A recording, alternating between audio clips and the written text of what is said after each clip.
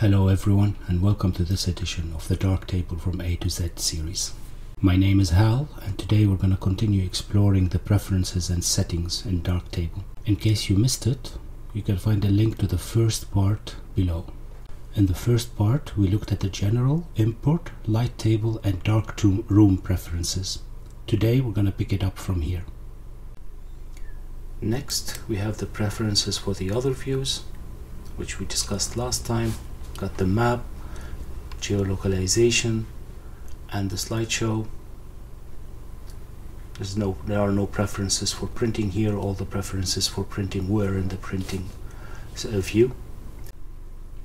The first option is to limit the images shown on the map. By default, when you go to the map view, you're gonna see all of your geotagged images on that map, everything in your collection.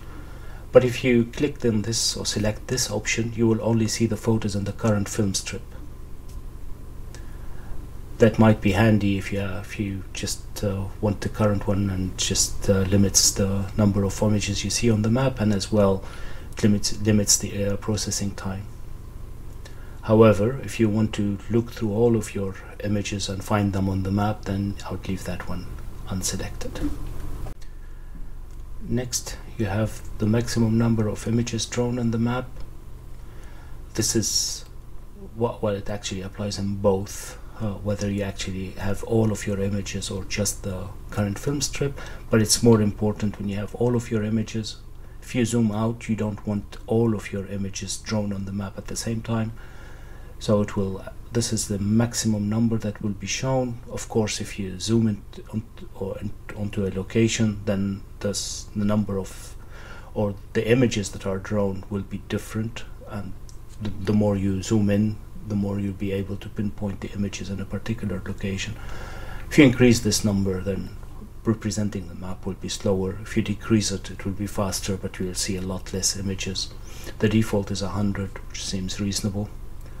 If you have more than 100 locations, if you've made photos in more than 100 locations worldwide, then you might want to increase that number. Next, you have a setting called Pretty Print the Image Location. The image location is printed next to an image. We can double click on everything to reset it, as we've said. As you can see here, it's just to have a readable presentation of the location of the image in the image information module. I did not test it. The default is yes. I never had any problems with it, so we can leave it at that. Slideshow, you've got the waiting time between each picture.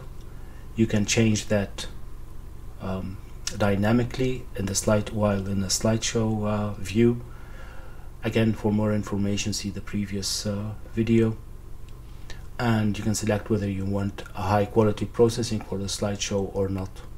Again, high quality processing will require more computer resources, so if your slideshow is not responsive, then you might want to disable that one. Next, we have the processing preferences. The first option is related to color profiling. We will have a full video on color profiling. If you select this one, it will use the Little CMS2 libraries instead of its own libraries for output color profiling. It can be better in some cases, but it is slower. Next, you have the pixel interpolator. The pixel interpolator. Next, you have the pixel interpolator algorithm used when rotating images or in lens corrections. And you've got all these options that are from the top to bottom, the better quality, slower processing. So you can choose whatever. Of course, choose the best one if you can, and you can go to a faster one if needed. Next, we have the root folder for the 3D lots. We're going to discuss that when we go through the 3D lot module. This is basically where you find these settings. So when you in the module, when you browse to select a 3D LUT setting, this is the root folder that it will start in. If you've saved your settings somewhere else, then you want to change this one. Next, we have what modules to auto apply.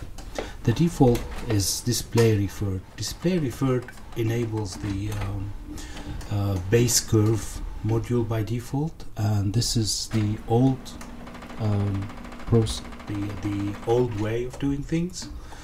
And you have the new way, which is scene referred, which by default enables the exposure and the filmic modules. We're going to discuss all of the modules separately.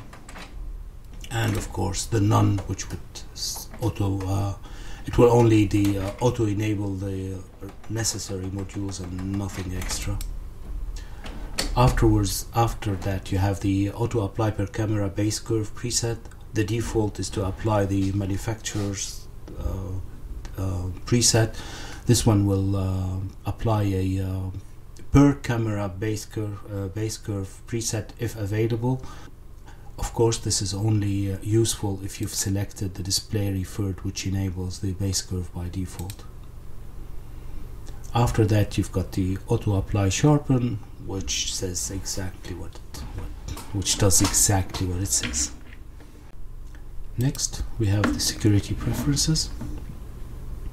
First one is related to the removing images behavior, whether you want darktable to confirm the action or not. Next is the same, but just for erasing them completely or for discarding the history stack. Then you have a setting whether to send the images to a trash folder instead of deleting them completely. It's enabled by default. If you send them to trash, then you might be able to recover them. If you don't, then you have to use a different software to try to recover them if you deleted them by default. The same is for the copying or moving and copying, and for removing empty folder, this one is disabled by default, and so on and so forth for tags, styles, and preset. It depends on your preferences between risk and speed. Enabling those will allow you to confirm an action and minimize the risk of you deleting or removing something by default, and allowing you in some cases to recover something that you've deleted by default. But if the behavior annoys you and you want to get rid of the confirmation screen, then you can do that here. After that, we have the CPU, GPU, memory preferences. The first one is the memory in megabytes used for thumbnail cache. This is just used, of course, while you're using darktable. Afterwards, you can enable a disk backend for thumbnail cache. So when the memory cache is used up, you can use some hard disk space for thumbnails. One note though, images that are, or thumbnail images that are evicted from memory and saved on disk are never deleted by darktable, but you can delete those manually if you want. The same applies for the preview cache. If you want, you can enable that and have all full preview cache saved on the hard disk as well. This makes it faster to reprocess the same image if you want that. You could as well use a command line prompt to generate thumbnails and cache and full preview cache for all of your images and save them on the hard disk if you value speed while processing those images in darktable. However, this will take a lot of disk space, so it's up to you. Next, we have the number of background threads. This is how many processing threads darktable will use by default. Of course, more you use, the faster it will be if you're doing multiple things at the same time. However, it will use up more of your processor power. The next two are mainly therefore processing big images or lots of images in on systems that don't have a lot of resources. The first one is the maximum amount of memory that will be given to a module for processing in tiling mode. That means that module that are memory hungry will be limited to this amount of memory per tile, which means that it will take longer, but at least you'll be able still to use your computer while processing images. The next is the minimum, which is the opposite, and this is just to override the system default. You don't have to mess with these things if your system is working properly. The next ones are related to OpenCL and using your graphics adapter for processing as well. This helps, and if you're using Windows or Mac, I assume that these will be enabled by default. I'm running on Linux and I did not enable OpenCL on this virtual machine, so I don't have them available. Next we have the storage options, and this relates to the database that Darktable generates for your images. The first setting allows you to select when Darktable will do database maintenance, which is mainly defragmentation and other housekeeping tasks. The default is on close. You can select something else if for some reason you have problems with your database. And the next one is the fragmentation ratio that will generate a defragmentation task. You don't have to actually change these unless you're having problems with your database. Next we have the XMP, which the default of this one is write sidecar file for each image. It means that each image will have a separate sidecar or XMP file for it in the same directory. This allows you to import it in a different instance of Darktable or in other software that support importing sidecars from Darktable. And then you have an option to compress the XMP files. The default is only large entries, which is useful if you want to actually be able to manually edit the XMP files for one reason or another, or to use them in another software. If you do that, you might want to change that to never.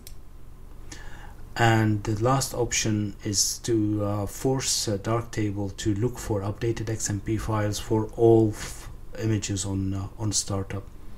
Again, you only need to change those if you for some reason edit your sidecar files either manually or in another software. Next is the miscellaneous preferences. You've got the interface, tags, keyboard shortcuts, and others.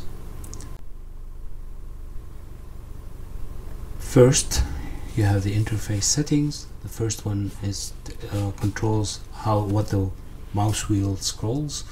The default is that this mouse wheel scrolls is used for data entry, and you have to press Ctrl-Alt to use it to scroll the module side panel. But you can change that by selecting this option. Next, you have an option to always show the panel scroll bar or only when needed. And the third one is the option to change how the display profile is generated. This is again related to color profiling, and we will discuss that separately. For the tags, the first one is omit hierarchy in simple tags list. This refers to how the tags are saved in the XMP4 sidecar file. In Darktable, you have the ability to generate or to create hierarchy in your tags. This way, if you have a category, for instance, you can call it I don't know, water, and under water you put lots of other tags. You can add them all together by adding the whole hierarchy to an image. However, some other programs could not be read tags in a hierarchical form in the XMP file, so you can disable it here. If you do that, only the last level in the hierarchy will be added to the XMP file. So for instance, if you had water and then under that you had rain and river, you would only have rain and river in your XMP file. The next one is to disable the entry completion. While entering tags via the keyboard, Darktable can complete the entry for you if you want to, or give you at least suggestions based on the tags that you've already filled in. If you want to disable this behavior, you can do it here. Next, we have keyboard shortcuts with multiple instances. That's multiple instances of the same module. It governs how keyboard shortcuts will be sent to multiple instances of a module. The first one is to preferred expanded instances. That means that the shortcut the keyboard shortcut will be sent to the expanded instances, next enabled, next unmasked ones. You can select them all in at the same time as well, and so the expanded, enabled and unmasked instance will take precedence, or expanded and enabled, or expanded or enabled, and so on and so forth. And the selection order goes between the first instance or the last instance of the same module. The next setting is probably the most important setting we're going to learn today, which is to disable the April Fool's game. For some reason, the developers thought it was a good idea to put in a game that starts when you launch Darktable on April 1st. If you want to actually get any work done, you'll probably want to disable it. Next, you have the password storage backend to use, which is the utilities that Darktable can use to store password that you enter in. Honestly, I did not know that Darktable had any of these capabilities in this other section until today. I've never been prompted by Darktable to enter any password. It's probably related to interfacing with other services, but I haven't used it before. If you come across it, then here you can set up where you can save your passwords. And next is the utility to play the audio files. Some cameras have the capability of saving audio files with images, maybe for notes or tags or location or whatever you want to add in these. Here you can select which utility to use to play those files with the image. Next we have the shortcuts.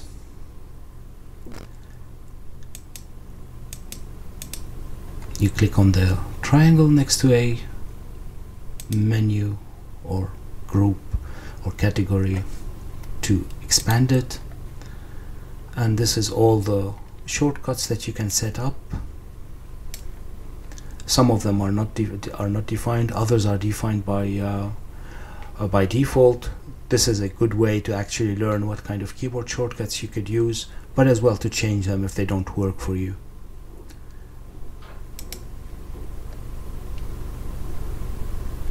You could as well export them and import them and revert back to default. And you can use the search module here to actually go through them, because if you know what you're looking for, it's easier to search than to actually go through them one by one. It's very handy as well to export them once you've got something that's working for you. If you reinstall Darktable, or if you install another instance on another computer, you'd be able to import all of your settings in one go. Next we have the presets. This screen allows you to manage all the presets that are defined for modules. So you've got the default presets that come with a module, but you've got all the presets that you might have created yourself, and this will allow you to manage them from here and to import them and export them from another instance of Darktable. For example, if we go into local contrast, We've got a preset that we created in a previous video. If you want more information about how to create presets, please refer to the darkroom video in this series. We discussed that in details, and we created this extreme contrast preset in local contrast. As you can see, the difference here is that this one doesn't have the little lock next to it. The default ones that come with the modules are locked, but if I double click on this one, I will be able to change all the settings for that preset.